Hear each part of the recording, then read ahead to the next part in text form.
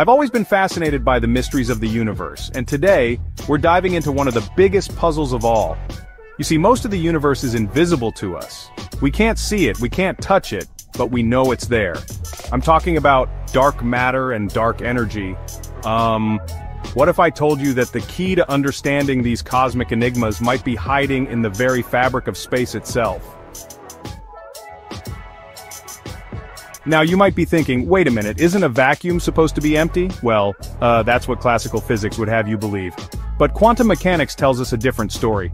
At the tiniest scales, empty space is actually a seething cauldron of energy, with particles popping in and out of existence faster than we can blink. These are called virtual particles, and they're the ghostly inhabitants of the quantum vacuum. You know, these virtual particles aren't just some quirky side effect of quantum mechanics.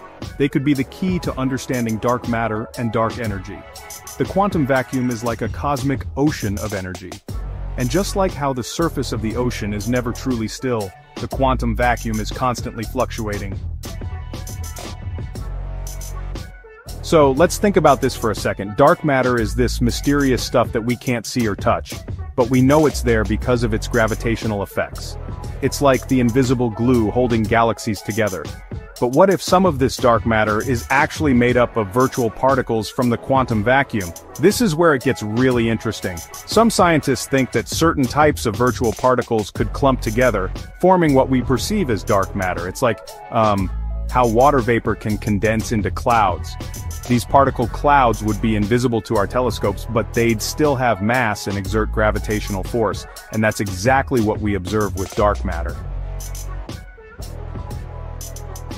Now let's talk about dark energy, the force that's causing our universe to expand at an accelerating rate.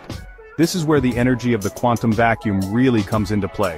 You see, even in empty space, the quantum vacuum has energy. And according to Einstein's equations, energy and mass are equivalent. So this vacuum energy could be pushing the universe apart. But there's a problem. When we calculate how much energy the quantum vacuum should have, we get a number that's way, way off from what we observe in the universe. We're talking about a discrepancy of 120 orders of magnitude. That's like predicting the weight of the Earth and being off by the weight of the entire observable universe. Clearly, there's something we're missing. But many scientists believe that understanding this discrepancy could be the key to cracking the mystery of dark energy.